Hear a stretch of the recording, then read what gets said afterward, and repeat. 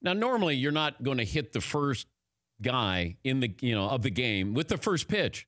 Now, if I factor in how hot he's been, what he's done leading off games, all right, I'm going to make you uncomfortable at the plate. I'm going to move you off the plate a little bit, but to hit him, I don't know if it's accidental or not. And maybe if it was accidental, then act like it's accidental because he didn't help his case. If I'm the commissioner and I look at this, he's not contrite at all, as if to say, hey, it got away from me. And look, if you have a problem with Acuña, with how he celebrates when the bat flips, all right, I get it. But to hit him that way and hit him there, if you want to hit somebody, you hit him in the backside or you hit him in the back. But you could throw a pitch and you could throw it 85 miles an hour.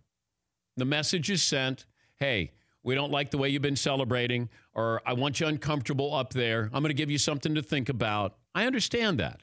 Part of baseball, don't like the unwritten rules of baseball, but this is one of those situations where he's been playing well and you hit him. I want you to listen to his manager because I thought his manager, this was what was really surprising about this.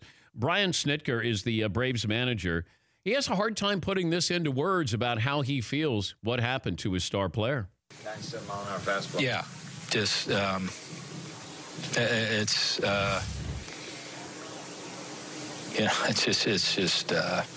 it's beyond. I don't know.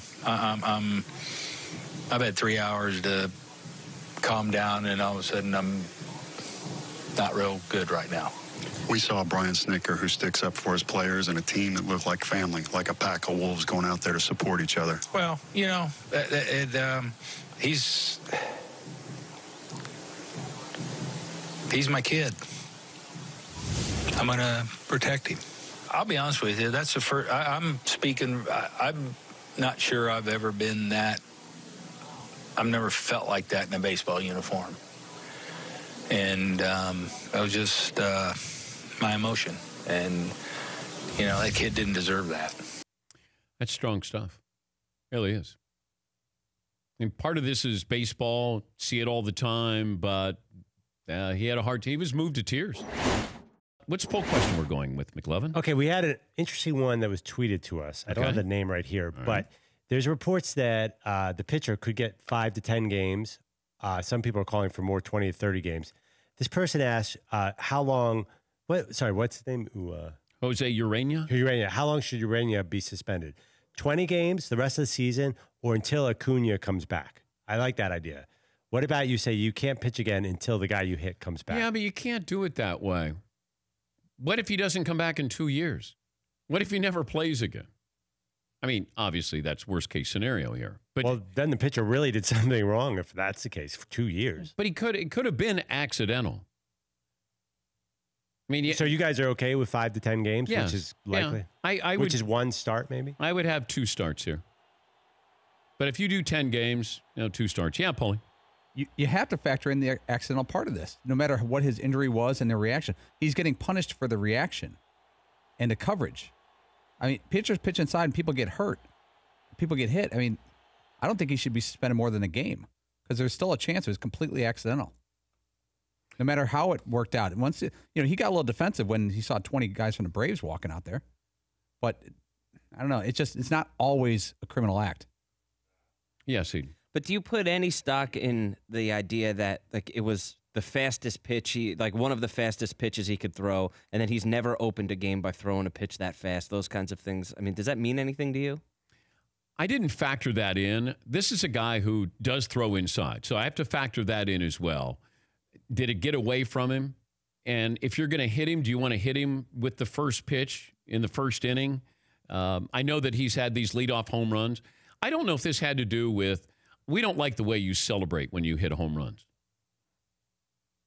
Is that what it came down to? I mean, what else is it? He's been on a hot streak. I feel like you could do what you need to do as a pitcher. You don't have to do what he did. I can brush you off the plate, but I can do it in a professional manner. I mean, that wasn't even close. Yeah, Fritzy.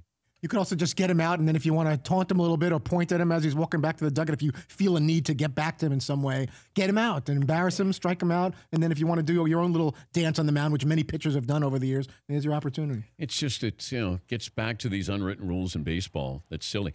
Keith Hernandez, the Mets broadcaster, he said, hey, you know what? You got to hit him. He's on a hot streak. You got to hit him. I don't understand that logic. Imagine if Steph Curry's going off. Now I'm going to knock him to the ground, right? I'm going to intentionally foul. I'm going to try to hurt him. If we start to do this in other sports here, I'm going to, hey, you're completed 10 in a row. I'm going to hit you hard. I'm going to do something above and beyond the Call of Duty here. Yeah, McLevin. Aren't defensive players, throughout the history of the NFL, always trying to do that? To knock out the quarterback? That's what every defensive coach of all time has preached. Yeah, but aren't you doing that no matter if he's good or not? Yeah. You're trying to knock the quarterback out. Right, yeah. You don't even care. You're just going after him with all you got. Yeah. Matt Carpenter got hit last night. Is it an accident or, just the fact that these guys have been on a hot streak and you're going to pitch him inside? And I understand what Al Leiter's saying. You want to make the batter uncomfortable. I don't want to let you feel like you can lean over the plate. Watch Bryce Harper when he's at the plate. Bryce Harper is on the plate.